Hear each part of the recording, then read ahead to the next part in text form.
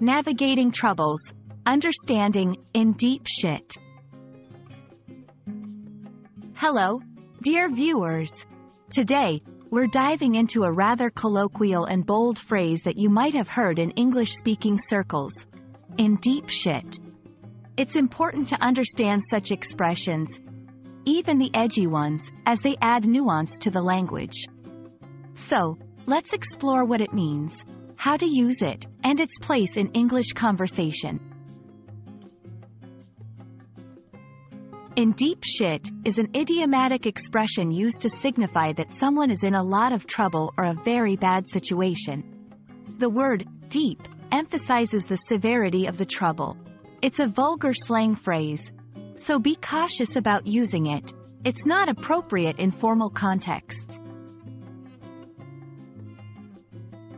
This phrase is believed to have originated in the mid-20th century, with shit being a taboo term for feces, but over time, it's been used metaphorically to refer to trouble.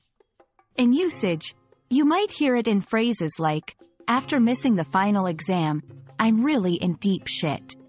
It's common in casual conversation among adults, but it's not suitable for professional or polite company.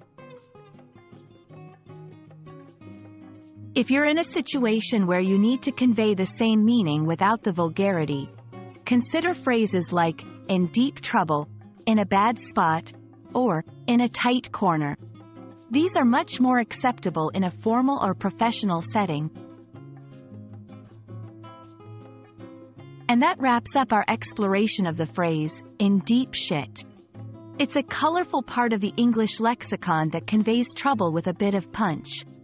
Remember, language is not just about grammar and vocabulary. It's also about knowing when and how to use certain expressions. We hope this video has been informative and helpful.